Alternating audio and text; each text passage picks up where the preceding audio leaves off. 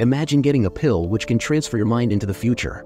Well, I can already see the comments that they would use to get rich. To be honest, even I would. So let me share with you a mind-boggling story of 3 people who used this invention to get rich. And yeah, don't forget to subscribe.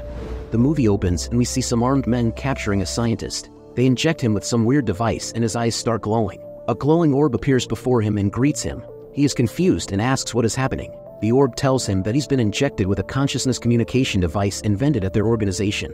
It is revealed that someone is talking from the other side. He tells him that he is searching for a man who knows about Project Z+. Basically, Project Z+ is a pill which destroys the laws of time, and a person can swap his consciousness with his tomorrow self. He then shows a picture of a man named Dr. J, who is believed to be dead. Scientist explains he used to work with him, but not anymore. Suddenly, armed men find research notes of J, where he learns about Dr. J's test subjects. Scene shifts and we see 3 blindfolded thieves coming to a van. They set the timer for 1 hour. Their leader, Lee, takes out a small box which can be opened with an eye scanner. He then takes out 3 pills and hands them to 2 of his partners, Finn and Martin.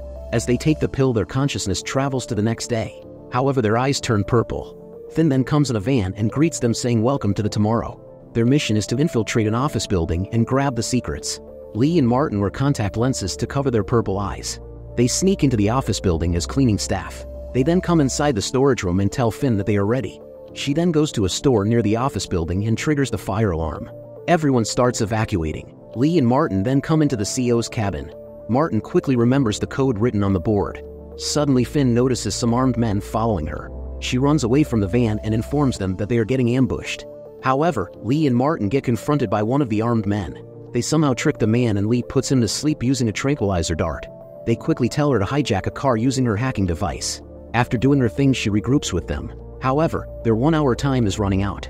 So they go to a safe spot and close their eyes. They come to the present time and quickly go to a safe spot to discuss what exactly went wrong. Martin is frustrated and he hands him the code which he memorized in the office. Even Finn is scared because of those men. Lee assures them that everything will be fine and goes to his car. But even he is frustrated. He then goes to his RV house and checks his stock of those Z+ pills. He remembers the first time taking those pills, where a mysterious voice tells Lee that what he saw was tomorrow. Next day, he gives the information to the person who hired them. Then Lee and Martin go to the place where they got transferred yesterday. Their consciousness swaps with their yesterday self. Finn then greets them saying welcome to yesterday. Their eyes have turned green now. Lee tells them that as soon as they go back in their present, they need to escape from the city. As the 1-hour mark approaches, they get prepared and come back to the present. Finn quickly starts driving and they manage to leave the city. However, they get stopped by the armed men's car. Finn quickly turns around and changes direction, but their car brakes got locked because of an error in the carjacking device. Lee and Finn quickly get out of the car and start running. However, the door automatically locks and Martin gets stuck in the car. The car approaches. One of the armed men asks a person sitting in the car. He is not the person they are searching for, so they just delete Martin and take his body. Lee and Finn, witnessing all this, get shocked. They are having a hard time believing that one of their companions just got deleted. Few weeks goes by and Lee has a dream about his brother. 6 years prior, his brother was suffering from a critical illness. Lee started doing these risky jobs just to make some money for the treatment. He wakes up from the dream and starts doing his daily things. He is clearly unmotivated and has lost the interest to do any work. On the other side, the leader of the organization asks his subordinate to force Lee to work again. He believes that Lee is key to everything. Lee then gets a call from the subordinate and he threatens him to work for them again. He quickly contacts Finn and asks her to meet him urgently. She is shocked at how the organization was able to find their names and addresses. Finn had told Lee to get rid of pills. Now the question comes, why haven't they deleted them yet? Well, Lee didn't destroy the pills and kept it hidden. They are left with no option but to agree for the job. Their new task is to get 14 account numbers from some rich people. But there is just one problem. Their photographic memory person Martin is no more, so they have to find another photic for the job.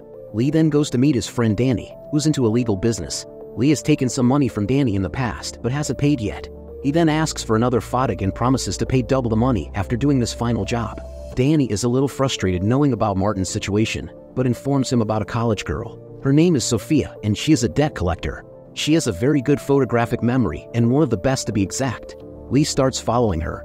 However, she notices him and confronts him. He then gives him a job proposal and hands her a Z+ pill. He asks her to search it online and meet him tomorrow. She goes home and searches for the pills on the internet. She learns that many people are giving their theories that it can make you travel in time. A crazy scientist named Dr. J invented these pills, and reports say that he is dead.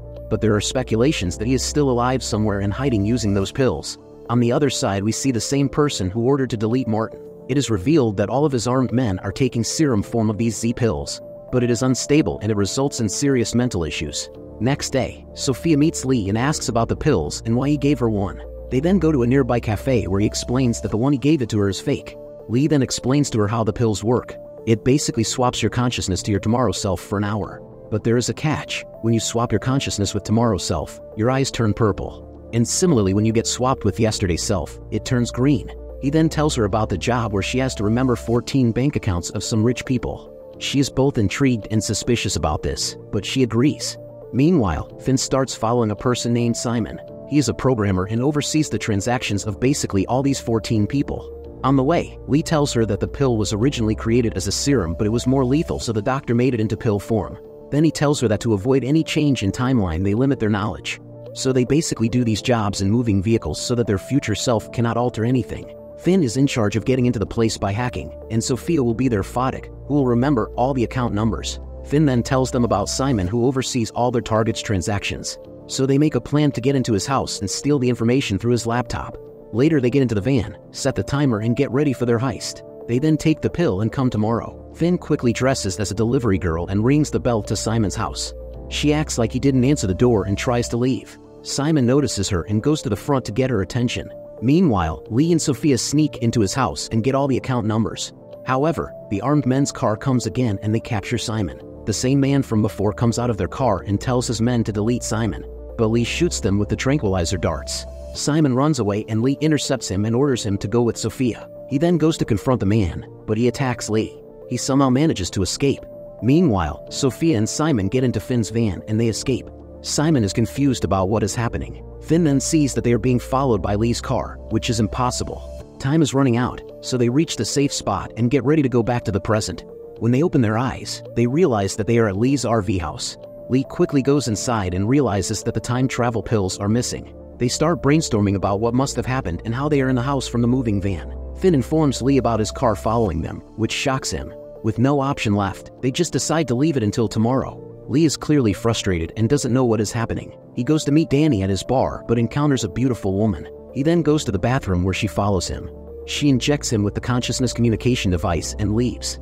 Lee's eyes start glowing and the orb starts talking to him. The leader of the organization tells him that he wants the pills and asks him to hand them over if he wants payment for their job.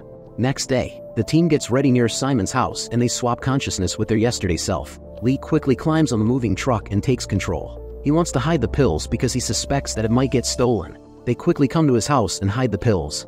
With 5 minutes remaining, they get into their position where they were yesterday. However, the man from earlier shows up, so they go hide inside. The man then tells them to hand over the pills and in return they will give him Martin. Yeah, apparently Martin is still alive. This shocks everyone and Lee quickly goes outside. He asks about who the man is, and he tells him that his name is Derek. He was also a test subject to the Z serum experiment just like Lee. He then hands him the pills in exchange for Martin and Derek just leaves. They have now 30 seconds left, but something is odd. Lee's car is still here. So Lee asks Martin to quickly go in his car and meet them tomorrow. Time runs out, and they come back to the present. It is then revealed that the following car was Martin and everyone happily greets him. Finn then asks Martin how he survived. It is revealed that Martin was never deleted. He then tells them that all of Derek's men take the Z serum and that's why they managed to track them. Derek is basically a mafia who is hired by someone. Now the question is, who hired him? Simon then reveals that Derek is his client, but he never met him. He then tells them that Derek has a big transaction scheduled for this week. In other words, he is going to sell the pills. There is just one thing. Why didn't he delete them yet? They realize that Derek is also after the inventor of the pills, and only Lee knows his whereabouts. But there's just one problem. Lee stole the bag of Z pills and ran away in the past. Lee then decides to meet Dr. J and make a plan to trap Derek. They reach Jay's hideout and he is not happy to see Lee. They tell him the situation, but Jay can't help them since he has only one pill left. Finn then hands Martin the sensors which will help them to detect if any car comes near the cabin. That night, Jay says sorry to Lee for the experiments he did on him. Lee is a little frustrated because he lost everything because of those pills. We see his past, where he tried to win the lottery using pills, but it resulted poorly because his mind couldn't comprehend the timeline shift. He didn't even remember that his brother died. Jay asks him to stop using the pills and Lee explains that this is his last quest. Next day, everyone starts brainstorming ideas because they suspect that Derek and his men will come tomorrow. They come up with a plan to send Martin into the future, so that future Martin who will come in the present can counter Derek. However, there is just one problem. If they are dead tomorrow, then Martin will get stuck in the limbo and will lose his mind. Still, they are ready to take this chance, so Lee hands him the remaining pill. Simon's role is to stop the transaction between the person who hired him and Derek, but for that he needs to be in at least 1 mile radius of Derek. As Lee and Jay are talking outside, they get surprised seeing Derek coming early. Jay, thinking quickly, takes a different pill which will kill him in 30 minutes. Jay then greets Derek and says sorry to him for experimenting on him, but Derek just ignores him. Now the question is, how did Derek come so early? It turns out, Martin betrayed them, and he tells Derek that he has the last pill. Everyone is shocked because their plan just failed. However, Jay then informs Derek that he has taken the different pill, which will delete him in 30 minutes. He has hid the antidote 20 minutes away from his house, but Derek has to let everyone go. Derek is in a dilemma. He wants the doctor alive. He gets angry and shoots Lee. Then he tells everyone to get in the cabin, while he, Doctor, and Martin go retrieve the antidote. Derek then calls the leader of the organization and tells him that he has pills and the scientist. Yeah, the leader is the one who hired Derek. However, the leader tells him that, unless he sends the photo of the scientist with the antidote, he won't transfer the amount to Derek. At the cabin, Finn somehow takes down the armed man. They get in the van and try to reach Derek, so that they can revert the transaction. On the other side, Derek reaches the location and asks his minion to go search for it. However, the antidote is secured with an eye scanner. So Derek tells Martin to stay in the car and takes Jay to retrieve the antidote. Jay then finally takes the antidote. On the other side, Simon and others reach close enough to do their job. Derek sends the picture of Jay with the antidote to the leader and he initiates the transaction. Simon starts intercepting the transaction. The leader is happy that he finally got everything, but he suddenly gets a call and it turns out Lee. The leader is surprised about how he is alive. Lee then asks about their actual plan, to which he says that he wants to control the world and its outcome. 6 months ago, he received Jay's test subjects list. He could have easily deleted Lee, but he thought to make use of him to make some money. Lee then laughs and tells him that all the money he sent is already in his bank account. On the other side, Simon is successful in diverting the money. The leader then calls Martin and tells him to take Jay and run away. However, the car is locked by the hacking tool. The leader is surprised and asks him, how did he pull this off? Scene shifts to yesterday night, when Sophia starts suspecting Martin and his story. Finn then sees from the security camera that Martin never installed the sensors. So Lee then gives the pill to Sophia and she swaps with the future self. The future self then tells her about getting shot in every detail. Lee then wore the bulletproof jacket. He pretended to be dead and took out the armed man. He then dressed up as the armed man and installed the hacking tool at the car. He even faked digging for the antidote box. Lee then finally reveals himself and takes down Derek with his tranquilizer dart. While on the other hand, Martin is getting frustrated because he is stuck in the car with the bulletproof windows. Jay and Lee finally run away. After some time, Derek wakes up and frees Martin. He realizes that the pill Lee gave him was fake. On the other side, everyone regroups and Jay decides to run away from the world and settle somewhere on a deserted island. Others decide to leave the job and get rid of the pills, so he hands them to Finn. Danny gets a message saying that Lee has paid his debt and buys a boat from him. Finn never destroys the pills. They start using the pills for better things like enjoying their life rather than stealing. There you have it, recap of a sci-fi movie called The Tomorrow Job. As usual, do like and subscribe for more amazing recaps. We will see you in the next video. See ya.